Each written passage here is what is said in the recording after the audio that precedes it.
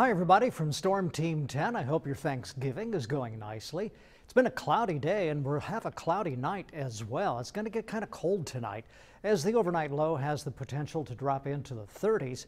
And then we get into Friday. This is 9 o'clock Friday morning and still the clouds are sticking around. So I'm looking for a cloudy day on Friday. Now we get into Friday evening and it's possible we may be able to break some of these clouds up, especially during the overnight hours on Friday.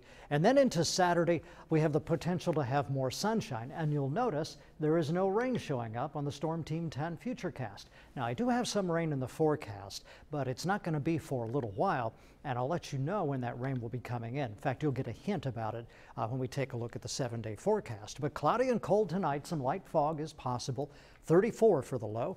And then for tomorrow, mostly cloudy, a chilly west-northwest breeze, a high of 47. And then for tomorrow night, mostly cloudy. Once again, a light west-northwest breeze, 31 for the low. And the 7-day forecast, Saturday 49, a little warmer on Sunday, but more clouds come back in.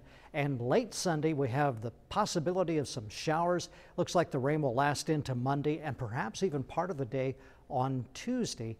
And then Wednesday and Thursday shape up to be high in the 40s with some sunshine. Weather updates always available at WTHI-TV.com.